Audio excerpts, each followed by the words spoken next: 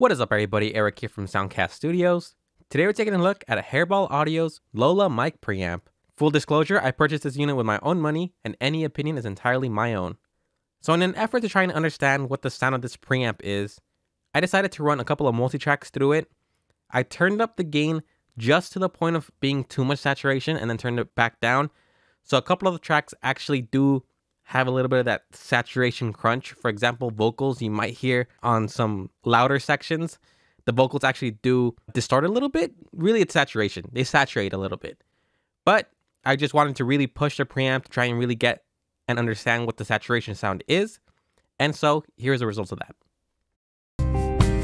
I'm just living in a dawn like this. There's something happening somewhere, baby. I just know that there is. You can't start a fire.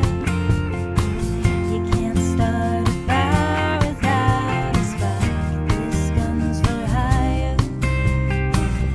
Even if we're just dancing in the dark.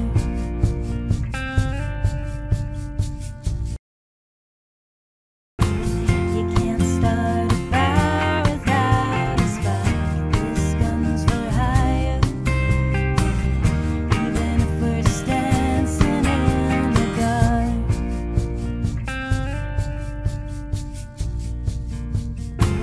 You can't start a fire without a spark. This gun's for hire. Even if we're just dancing in the dark.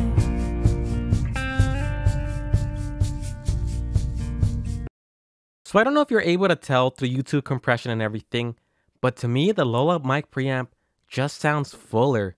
The low end is quite substantially noticeable, at least in my opinion.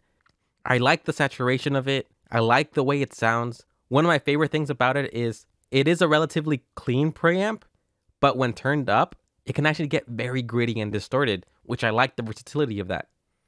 So for example, let me pull up the snare track. So this is the unprocessed snare.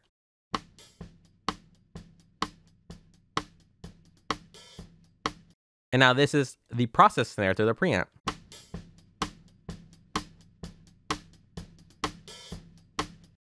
One thing you can instantly notice is where the snare is peaking. So here I'm going to play them both side by side and take a look at the meters.